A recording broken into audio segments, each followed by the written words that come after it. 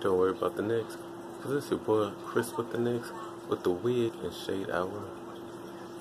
And I got my Babylon Bridges falling down. Tony Rebel, my the brat. Who's that making that funky noise? Look on. Alright, so today I want to talk about Kanye West and his comments towards his support towards Donald Trump. What do I feel about it? Again, this is America. That's his opinion.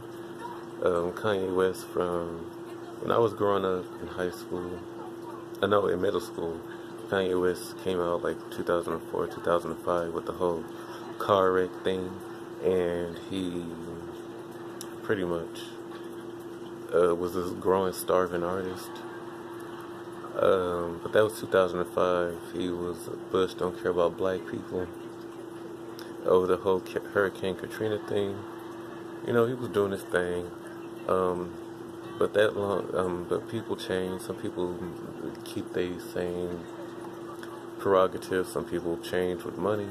Life is funny like that. And I feel like Kanye West's whole demeanor, especially since he lost his mother, I feel like his demeanor has changed, and his money is up there with a Donald Trump. Donald Trump is worth, I think, $9.1 billion. Kanye is worth, I think, $500 million. And people try to boycott Adidas, saying they need to drop Kanye West. They ain't gonna drop him. All his white supporters, they ain't gonna drop him. Y'all already knew that. Just like Tekashi 6ix9ine is about to sign with Calvin Klein. We live this is a business, and we live for people who is going to draw attention to your brand. I guess whether negative or bad, times have changed. Do I agree with it? No.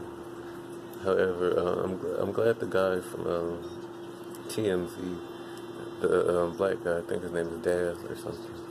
I'm glad he got Kanye West in check, though, because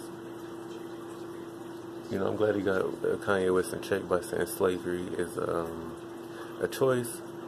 Because I think if Harriet Tubman heard that slavery is a choice, she crossed the Underground Railroad, I think she would cross the Ground Railroad to come back and slap Kanye West for his comments. And I'm glad that the black guy from TMZ got him in check, because he's saying that you as a celebrity, you get to live how you want to live, but him and like people like me, we have to reap the benefits of society. And these race soldiers, some of these cops, not all cops, not all the guys in blue, but some of them, we have to reap racial profiling. By you up there spewing that stuff, you are perpetuating. It doesn't apply to you. Now maybe Kanye West in 2005, but Kanye West nowadays, that does not apply to Kanye West.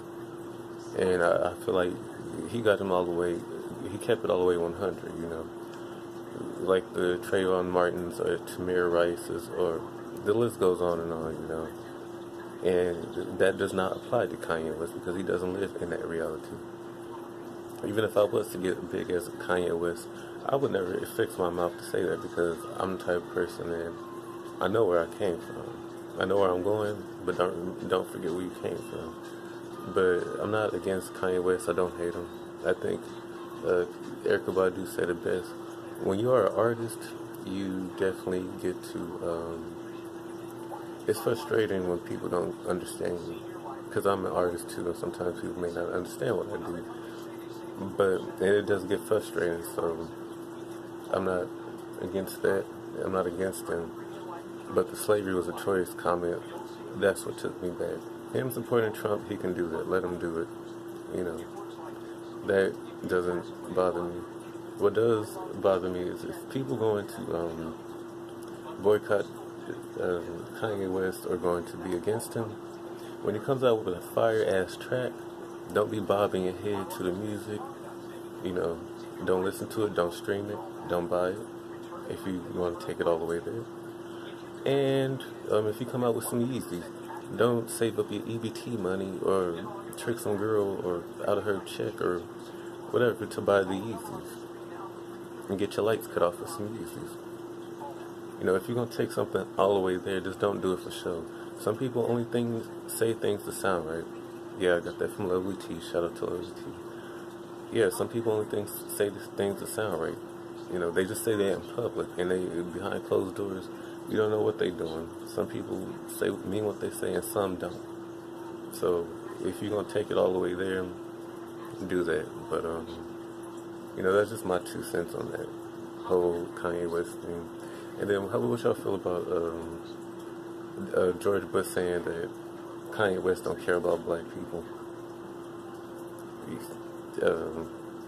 My thoughts on it, to a certain extent, because getting black businesses started and being a black business person, you know, it's sometimes hard for your own people to support you. But I know George Bush was just doing it to get back at Kanye for his comments back when Hurricane Katrina had happened. But now I feel like they're on the same boat, so it is what it is. Just same boat, different jackets.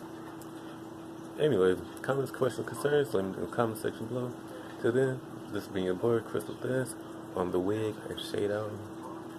Be sure to share my stuff. If you like me, comment. Alright, peace.